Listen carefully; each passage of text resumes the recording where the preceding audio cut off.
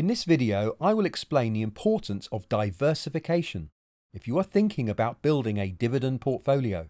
I will also discuss 12 companies that might be considered when building such a portfolio. I've held all of these companies for many years. And finally, I will share with you some amazing results of how this portfolio has performed.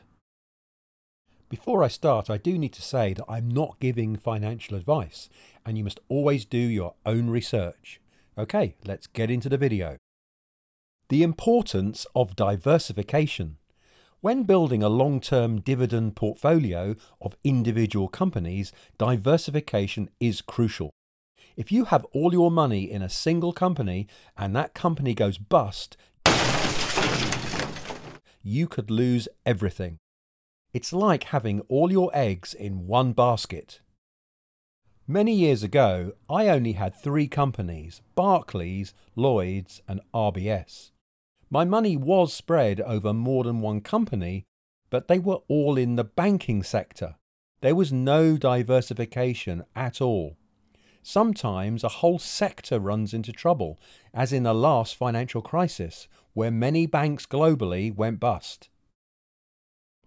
Not only do we want our portfolio to consist of companies in different sectors, but it is also beneficial that they operate in different regions of the world, so your portfolio has global diversification also. Let's start building a diversified dividend portfolio. Most of my companies I like to buy are in the FTSE 100. That's the UK's largest companies. You might think that I'm not being diversified, but many of these large companies are global and earn money from all over the world. The FTSE 250 tends to be more UK based, so if all my companies were from the 250 index, then I might not be as well diversified. So here we go. Here is my diversified dividend portfolio dream team. I'll mention them in alphabetical order. Almost all of them are multinational companies giving you impressive global diversification, but also some good dividends. In the insurance sector, I would choose Aviva. Aviva is a multinational insurance company with 33 million customers, and Aviva currently pays a dividend of 5%. In the aerospace sector, I would choose BAE Systems. They are one of the world's largest defence companies and pay a dividend currently of about 4%. From the beverage sector, I would choose Diageo. Diageo operates in more than 180 countries. Its brands include Guinness, and Diageo is the world's largest producer of Scotch whisky. The dividend is quite low at 2%, but they have a history of growing that dividend. From the pharmaceutical sector, I would choose GlaxoSmithKline. GSK is global and is the 10th largest pharmaceutical company in the world. It currently pays a reasonable dividend of 4%. A FTSE 250 company now in the energy production sector. Its name is Greencoat UK Wind. It's a British investment company which specialises in wind farms and pays about 5%. Whenever I'm driving in the countryside and see those blades spinning around, I can almost hear the sound of money being made out of thin air, and it's a wonderful sound. From the banking sector, I would choose HSBC.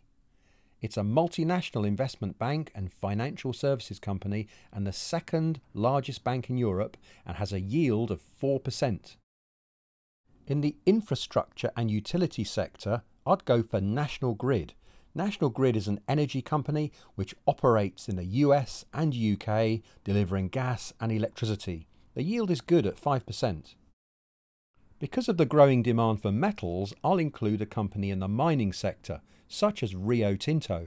Rio is an Anglo-Australian multinational and is the world's 2nd largest metals and mining corporation. The yield is high at 9%, but historically this company has done well. In the retail sector, Tesco makes its way into the portfolio.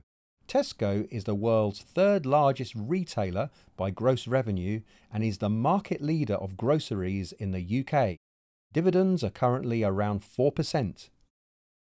In the oil and gas sector, you might consider Royal Dutch Shell. Shell is a British-Dutch oil and gas supermajor and is one of the largest companies in the world, paying 5% dividends, but that is expected to grow as demand for oil picks up slowly. In the consumer sector, I would definitely include the multinational consumer goods company Unilever, which supplies products to over 190 countries. Nearly every household will probably have products made by Unilever. I'll shortly reveal some really impressive data concerning this portfolio, but first we've got one more. It is in the communication sector and it's Vodafone. Vodafone operates networks in 22 countries and joint networks in a further 48 countries. So here's a quick look again at those 12 companies I would choose if I was thinking about starting a diversified dividend portfolio and holding for the long term. Now, here is the really fascinating thing I wanted to tell you. Firstly, the average dividend yield of this portfolio is 4.7%, and that beats the average yield of the FTSE 100, which is currently at 3.4%. And on top of this, the capital growth of the portfolio over the last 10 years is up on average 41% compared to the FTSE 100 of 21%. So here we have a diversified portfolio which really does perform. If you have any questions or comments, then let me know. Thanks for watching.